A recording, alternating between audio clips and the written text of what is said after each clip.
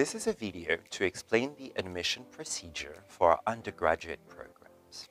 In terms of structure, we evaluate two specific components. The first one is made out of the documents that you're sending us for evaluation.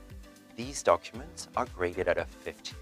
The second component is the admission interview that is also graded out of 50. When we put these evaluation components together, we get a global grade out of 100 that determines your admission within the program. Now, let us focus first on the documents that you need to submit. First of all, in order to gain admission in an undergraduate program, you need to show a high school diploma, an IB diploma, or equivalent. You will also need to submit your transcripts from high school. A proof of English is necessary. We prefer an IELTS 5.5 and above, but we also accept other tests such as the TOEIC and the TOEFL. This is for non-native English speakers. Obviously, if you're a native English speaker, you do not have this requirement.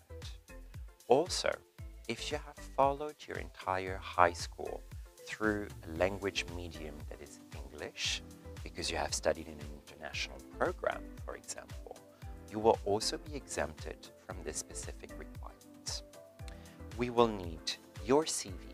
We are aware that you're high school students and you don't necessarily have a lot of working experience, but we're really interested in understanding whether you are a dynamic individual, committed, rigorous, and so we will not necessarily have a look at your professional experience, but we will focus on your centers of interest and also your extracurricular activities.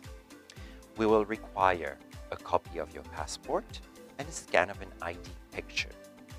Specifically for the Bachelor of Fashion Design and Technology, as well as for the Bachelor of Fashion Sustainability Design option, we will also request a portfolio. A specific video will be shot in order to let you know in details what we expect of you. But this portfolio, again, does not have to be a fashion portfolio, and it does not need to be a professional portfolio. What we're interested in is to see, through different media that you may have used, what kind of artist and designer you are. This is for the evaluation of the documents.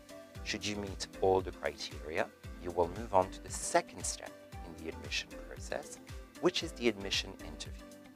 Again, a specific video has been shot in order to give you pointers on how you need to conduct yourself and manage this specific interview. Basic details: this interview lasts 20 minutes and is usually carried out by one of our course leaders or academic managers.